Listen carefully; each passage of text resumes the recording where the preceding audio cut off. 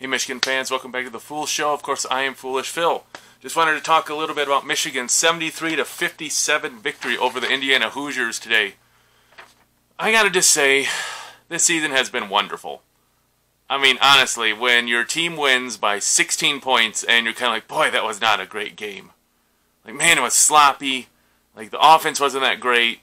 And you go into Indiana. I know it's not quite the same, obviously, without having fans, at least a full capacity crowd. It's senior day, though.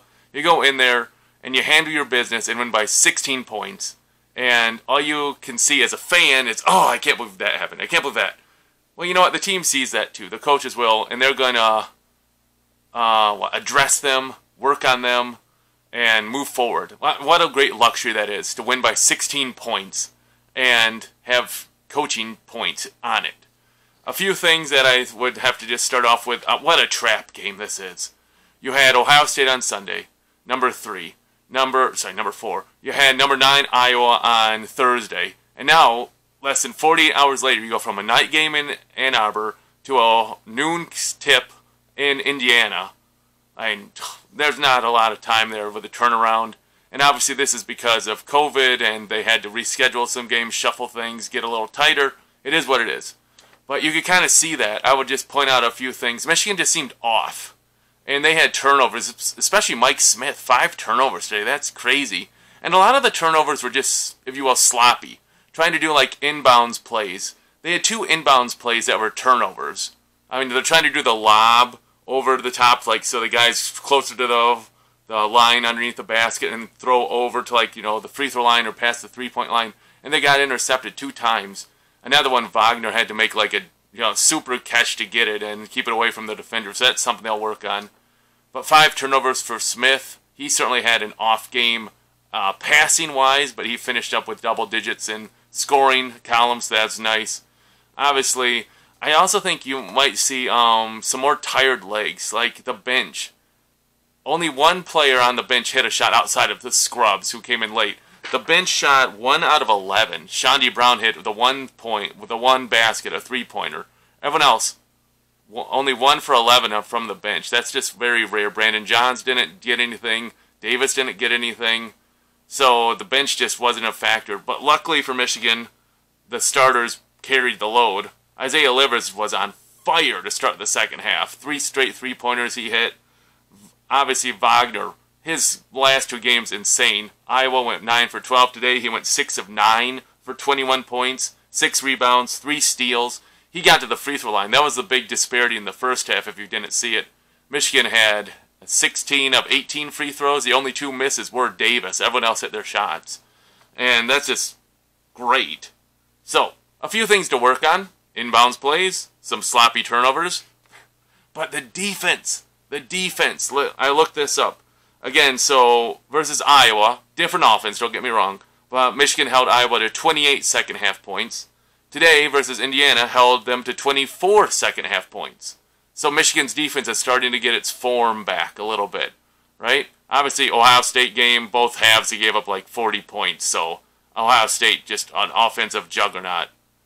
So, but 2 straight second halves where Michigan held the team to under 30 points. That's really good. 24 and 28.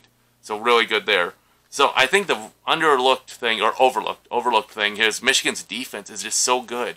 They have such long arms, wingspans, Wagner and Brown's energy and Livers and Brooks. They get their hands in the passing lanes all over the place. And then you have Dickinson. Another defensive stat I want to bring up, stat-wise, Jackson Davis, he was averaging 20 points in the Big Ten. Great. What did he get today? 10 points on 3 of 12 shooting. He barely got to double figures to keep his streak going. He had double figures in every game this season. He got 10 points right on the nose on 3 of 12 shooting. He was basically a non-factor. Davis did a great job of just standing him up, and his shots were just looking terrible. I know Gus Johnson said, there's another, Johnson Davis with another brick. I think he said it 2 or 3 times during the game, a brick.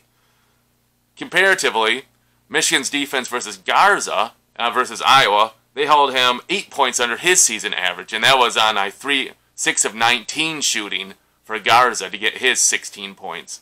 So Michigan's defense has been really, really clicking and turning on, really tightening the screws on the best player for the team versus Garza, and now today versus Jackson Davis. So defense, defense, defense.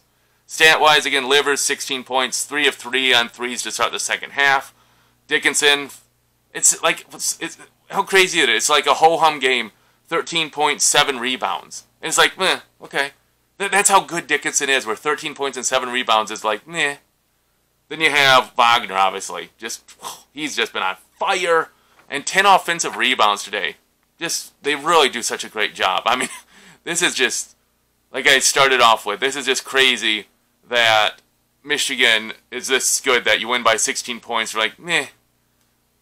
It is what it is. It was a trap game, total trap game. And you kind of could feel that as a fan, too.